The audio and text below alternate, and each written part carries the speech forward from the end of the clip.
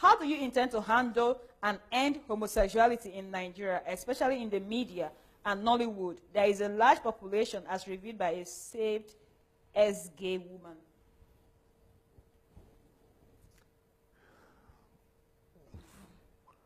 I'm not going to have an agenda to end homosexuality in Nigeria.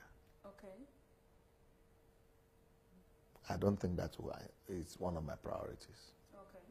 Yes. Why is that?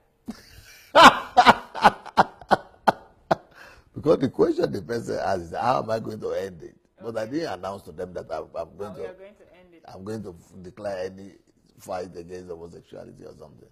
Because that is a cliche that Christians have come to carry on their head as their sign of Christianity. It's not my assignment. I didn't see anywhere in the Bible where God pinpointed only one kind of sin and said, go and end that one. As long as Nigeria is there as a country, there are sinners there. And the sinners that are in Nigeria, as far as I'm concerned, it's not only one single sin that is in that country. I think there are even much more categories of sinners in that country than homosexuals. So why is it that the homosexuals are the ones you should now encircle and say you want to get saved? What about the rest? What's wrong with them? They are no more sinners. No, I don't understand. As far as I'm concerned, I think Jesus came to die to save sinners, to seek and to save all that are lost.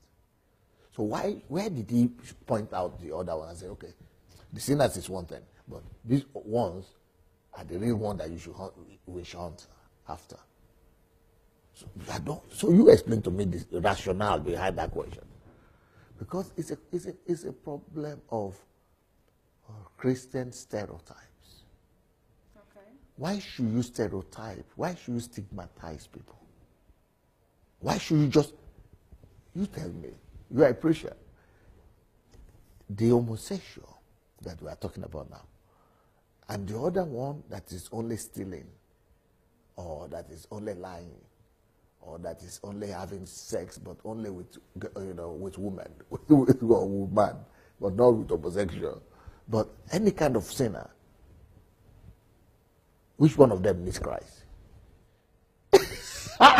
Every one of them needs Christ, if I'm to answer that question. Okay. But I think the argument they use basically is that homosexuality as a sin is the sin that displeases God, that causes the destruction of Sodom and Gomorrah. That's usually basically the argument. So basically, to save the nation, probably maybe there are some sins, in quote, that is affecting just you, and there are some sins that will affect a nation, might bring destruction on the nation. So because of that, Sodom and Gomorrah, that is a very good example. Yes, it's true. There was that sin too there. Okay. So, but where is it written that that is only the sin that made them to destroy that place? That's number one. Number two, do you want to tell me that in the whole Bible, right, the only city that was destroyed was Sodom and Gomorrah? What about the Amalekite? So when God told Saul, or was it Saul, right? Or was it Saul, the first king of Israel, right, to go through Samuel and said, go and destroy the Amalekites totally. Don't let anything be left. Their kings, their little ones, everybody. That was a bigger nation than Sodom and Gomorrah. They were supposed to wipe and destroy all of them. But was there this homosexualism listed in the reason why? Now, okay, so Russians will say that. Okay, let's also name about 2 or 3 other cities that were destroyed in the Bible. And you will see that in all other cities that were destroyed, there was no other one that has that particular sin of homosexuality, but they were still destroyed. So if you want to look at things that are affecting whole nations, as you have said now, so then we have to make a list of all other those reasons why God and destroyed.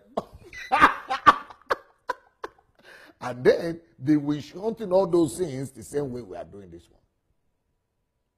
But as far as I'm concerned, the Bible says, for God so loved the world. You know, it's not just for homosexuals that we have to die for. He died for all sinners.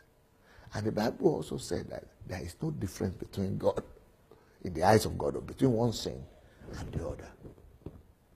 That all have sinned and come short of the glory. I don't think it's only the homosexual that have come short of. Okay. Huh? The way I'm saying it, I think all of Nigeria might not that